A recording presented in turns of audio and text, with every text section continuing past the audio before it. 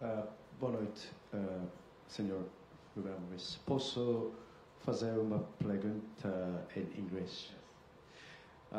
Morita told me during the Japan national team, he told me you taught him offensive playing, and could you tell me what did you teach him in offensive quality?